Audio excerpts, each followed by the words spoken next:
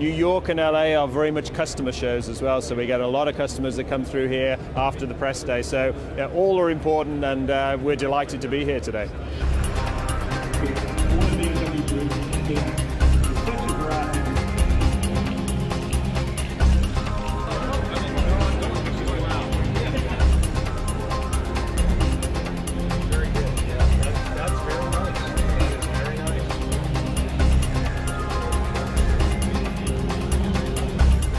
It's really a new segment for us. It builds on what we had with the 5 Series GT, but higher seating position than the sedan, but all of the flexibility, versatility of what you would find as a tourer in the European market.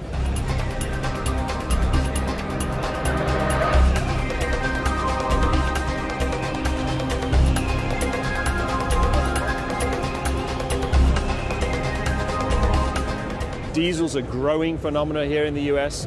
Obviously, range is important, miles per gallon. This car does 45 miles to the gallon in a US test, which is very, very significant. And of course, we're showing the first front-wheel drive concept active tourer, which was originally shown in Paris, and it points now to the direction of our first UKL small car platform.